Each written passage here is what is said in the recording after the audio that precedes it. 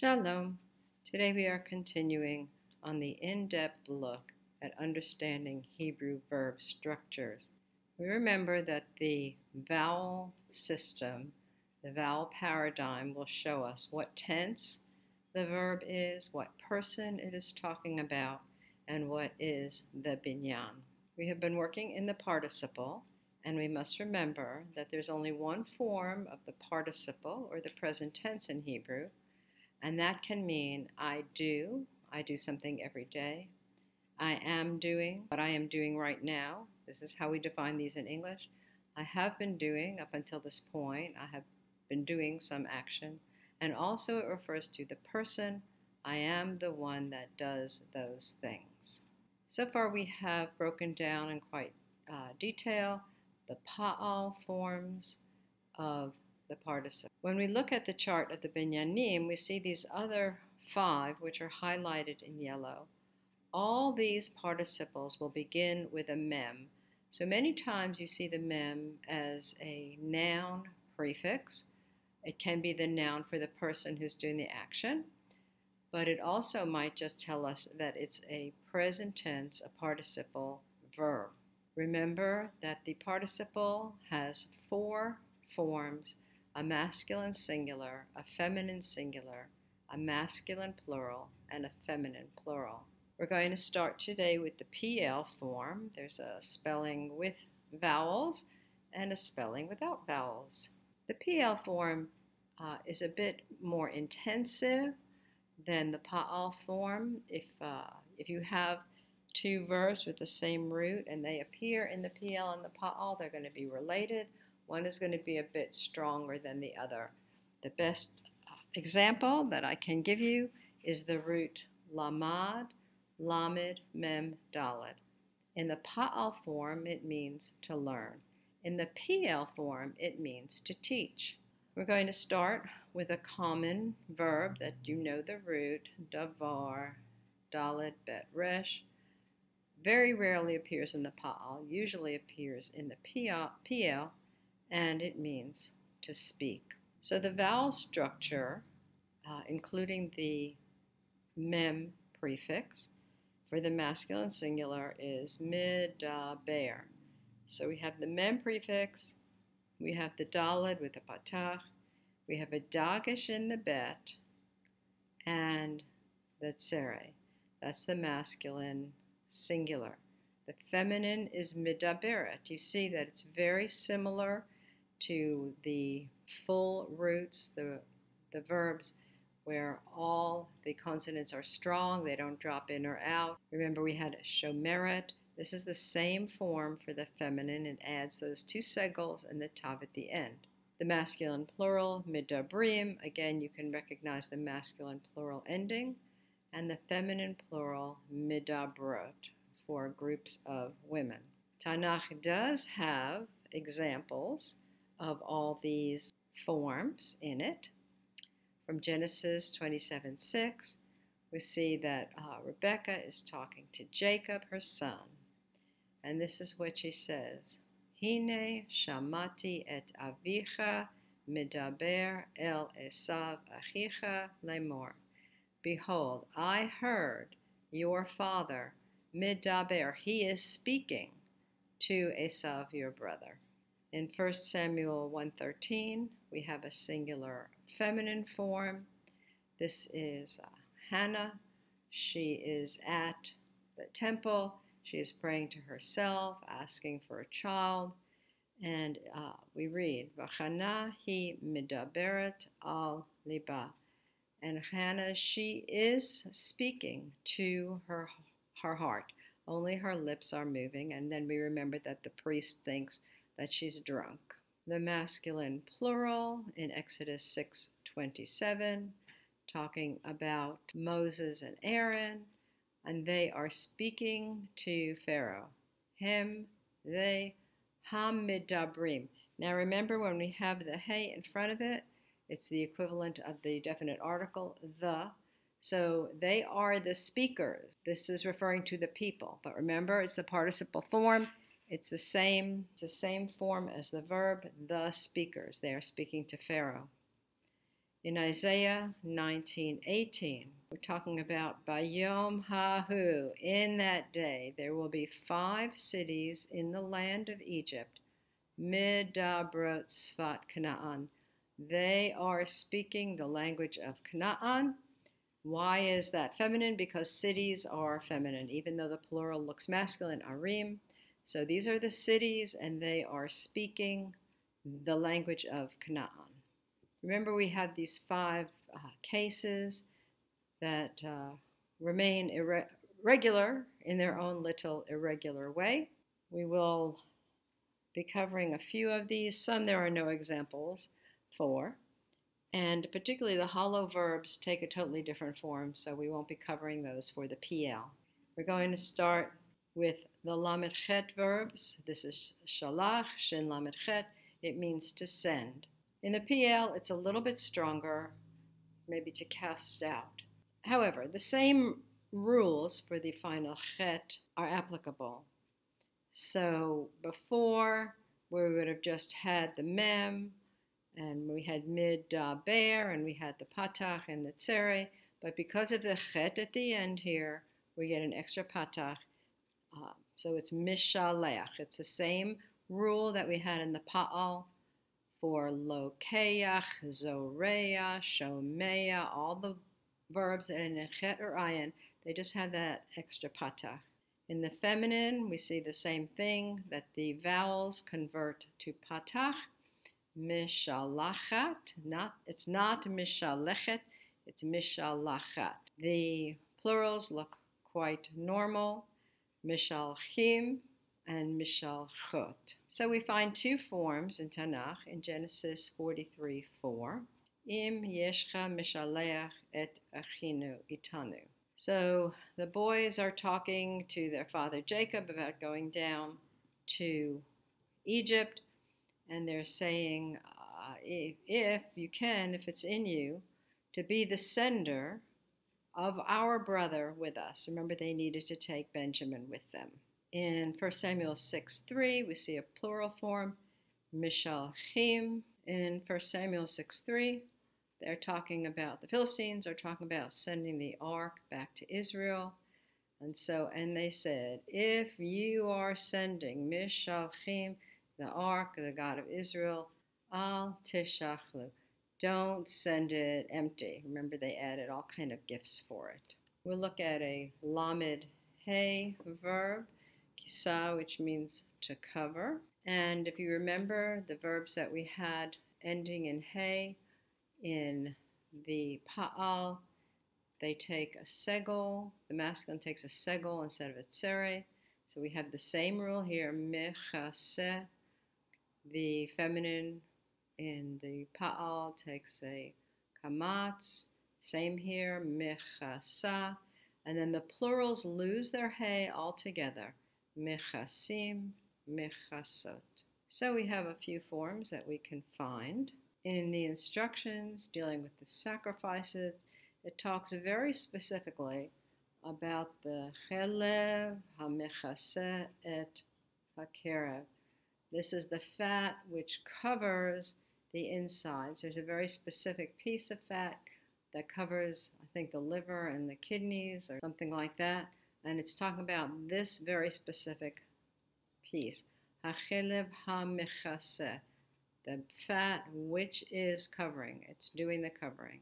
In Isaiah 11:9, we see the masculine form here talking about as the knowledge of the Lord, of Yehovah, covers the earth, kamayim layam mechasim. The plural waters, mechasim, they are covering the sea. Here is a feminine plural from Ezekiel, talking about the living creatures which surround the throne, and it's talking about how their wings are covering different things. And the last phrase is Ushtayim mechasot et givyotehenna. The 2 of the wings are covering. Wings is feminine, as are most dual body parts. They are covering their bodies. So now we'll move on to the hiphil. which is spelled all these various ways. And the hiphil form is a causative form. That means it will cause something to happen. For example, if we take the verb root bo, which means to come, in the pa'al, in the hiphil, it becomes hevi, to bring. So if I cause my book to come to class, that means I have brought my book to class.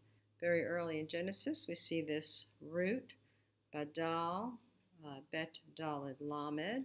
It appears mostly in the hiphil. One of the characteristics of the participle hiphil is going to be this yud, which is inserted between the second and third letters.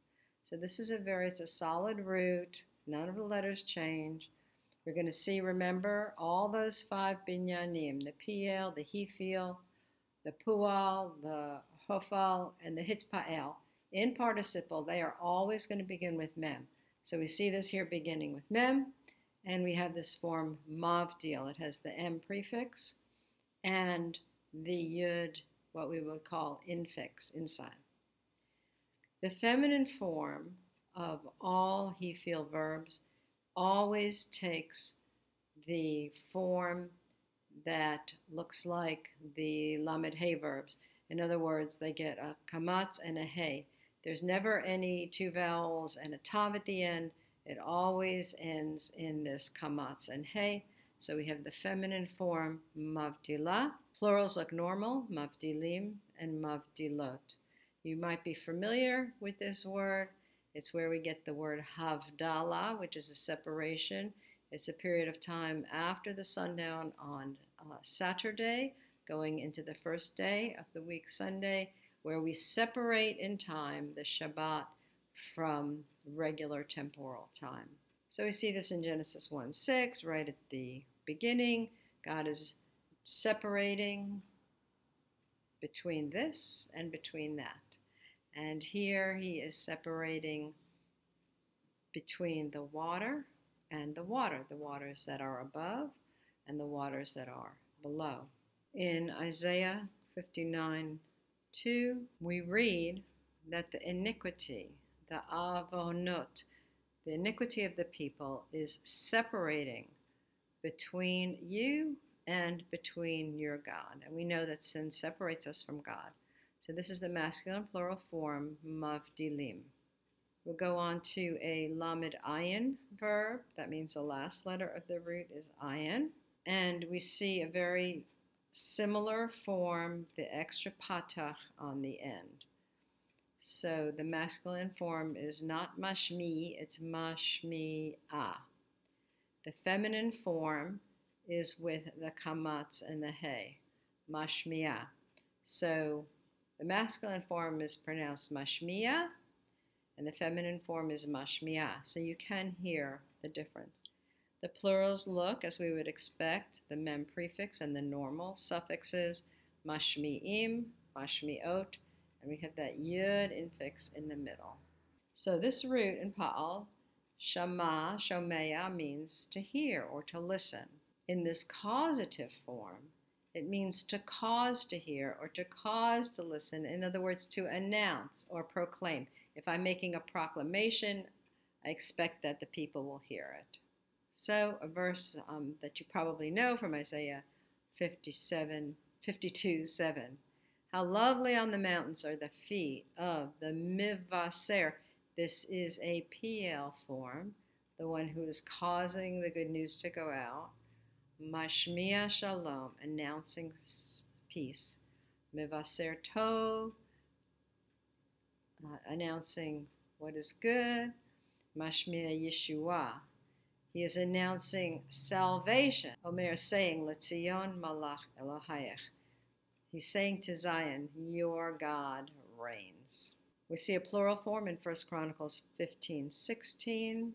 This is David talking to the Levites and the musicians about how they should set up the different instruments. Mashmi'im, that they are causing to hear, that they are sending out. Harim bakol, to lift up in their voice. L'simcha, in joy. So he's telling them to sing and do the music in a way that's proclaiming the praise. So here is a hollow verb where ayin of the poal, the middle letter of the root, is vav, which makes it hollow. And we'll see what happens. So just as in the pa'al, we don't see at all the vav, it disappears. But these are the vowel paradigm. We still have the yud is for the hiphil, and we have the mem, but the vowel changes a bit. So the masculine plural is mevi, that would be he is bringing, miviyah, she is bringing, mivi'im, and mivi'ot. It's very, very regular. In Genesis 6:17, God is speaking, and he says, I, and behold, I, mevi, I am bringing the flood of water onto the earth. In 1 Kings 17, we see Elijah, and he is hiding out, and the ravens are bringing him food. Ha'orvim mivi'im lo lechem. It's in the present tense, in the participle tense. Yotzei is an example of a drop letter imperfect, and you are well familiar with this verb. In the pa'al, it means to go out. In the hiphil, it means to cause to come out, to bring out. And you know this from the blessing, hamotzi lechem min haaretz, the one who is bringing out the bread from the earth. So verbs that begin with yud specifically as the drop letter imperfect have a special rule where that yud becomes a cholim vav in the participle hiphil. So instead of miyetze or mitze or something with no yud at all, we get that cholim vav, motzi. This is the masculine singular, I am bringing out. The rest of the forms follow. The feminine is motziyah, the masculine plural, motzi'im, and motzi'ot. This is the participle form. You see it other verbs that begin with yud, including yashav, to sit, and so forth. Some examples from Tanakh in Exodus 6:7, and this is so typical. When we think about God, we think about his great creation and things, wonderful, amazing things that he made for us and for our benefit and even for our enjoyment, and all the marvelous works that he does. But so many times he specifically defines himself as the one who brought us out of Egypt, as it is here, Ani Yehovah Elohechem, I am Yahweh, your God, Hamotzi etchem mitachat sivlot Mitzrayim. I am the one who is bringing you. Hamotzi, the one who is doing the action. Remember, the he is a definite article. That means we're dealing with a person.